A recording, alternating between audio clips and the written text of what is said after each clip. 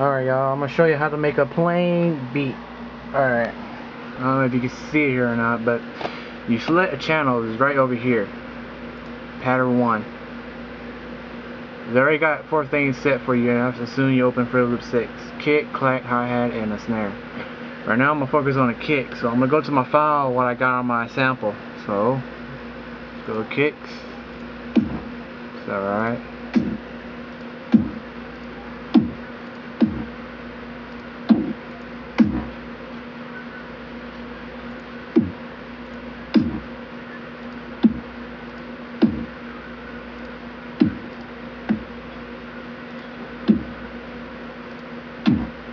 Choose this one.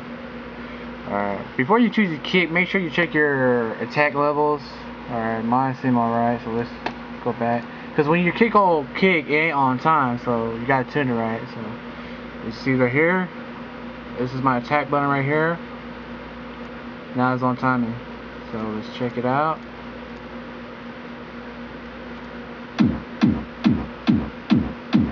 Alright, we got channel 1. Kick. Let's go channel 2. Let's find clap. Sometimes I use a snare, but let's use a regular clap. I'm gonna go 88 real quick. Check if I got a clap there. Nope. Check on 99. Nope.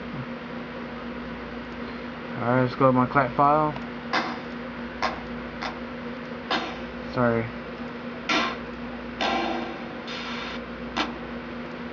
Hand clap. That'd be alright. Alright, now your hand clap is on a 2, so once it hit 1, 2, 3, 4, it's got to hit 2 and a 4 note. So let's see what it sounds like. Alright. Let's see what it sounds like again. Alright, we got 2 of those. Now hi-hat. Sometimes the hi-hat is hard to choose, no matter what kind you got. I got limited of it, so I'm gonna use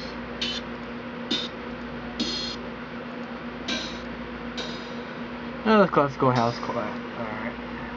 Now your hi-hat is on the E, so there's one E and note. It's the note that supposed to hit 2 or 3, so see the setting. 1 E and the, so it's on the end right here. Make sure you put on the end because it won't sound right. Test it. Go to your attack level. It's a little too loud, so let's lower it down. Sometimes you get to do ways this way, or you can go select channel, go down here and just lower this little volume there. This is how you master your track. So let's see what it sounds like.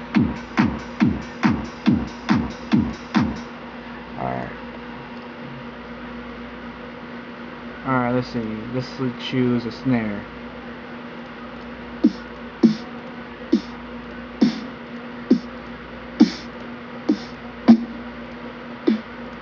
That'd be kind of good right there. Select another channel.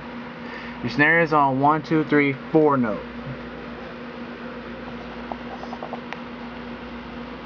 Right on the kicks. Hear it? Get to your attack level.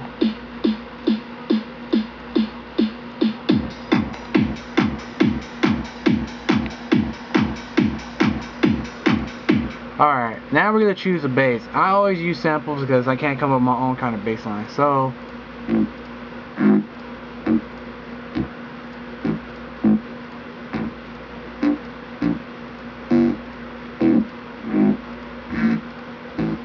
oh, that sounds kind of good. Alright, there's 2 ways you can do this. You can grab the sample, slide right here, and just put on an and note and be,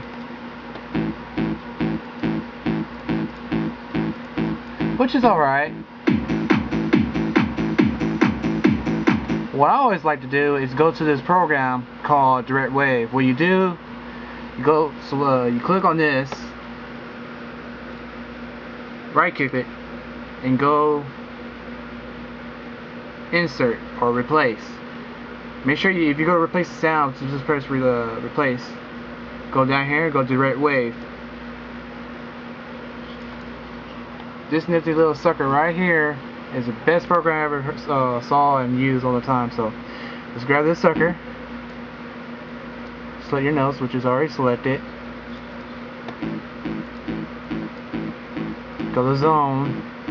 Now you can gain the volume without using this or your master control. So let's go again. Let's go put it on 30. Let's change the pitch. Let's see what that sounds like.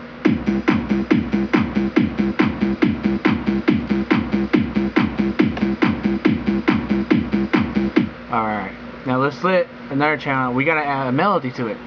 I'm a hard house dude, so I don't do that much good trance melody since I'm making a trance sound. So let's use a program. I always like to use WAPS. WAPS is a pretty good program. Select your WAPS, select your program file.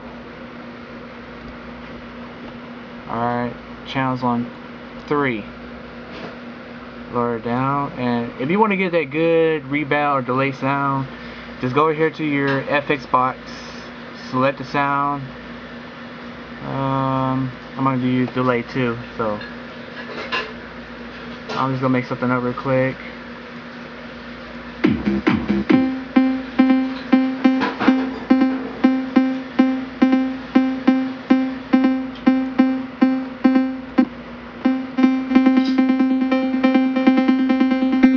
A little too much, it goes to the little knob right here.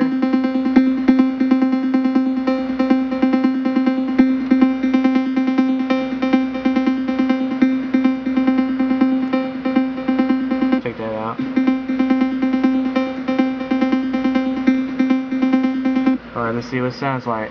Oh yeah, I forgot to show this in the beginning. This right here, up here, you got a song and pat. Pat is where you select your patterns when you do the song. Song is a complete song after you put your settings on there. So,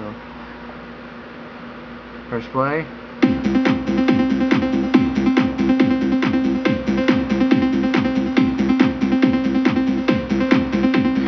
That's, my friends, on how to make a step-by-step beat from using Fruity Loops 6. I will show you more in later on. That's it. Also, when you do this, make sure you put save as, because sometimes you can pair my fuse up if you've got so many, like I do, use over 20 channels. So don't overload your shit. If you're working on a song, save your shit, then work on it, because you don't want to lose all your shit on a good ass song that you just made and bye bye. Alright, I'm out.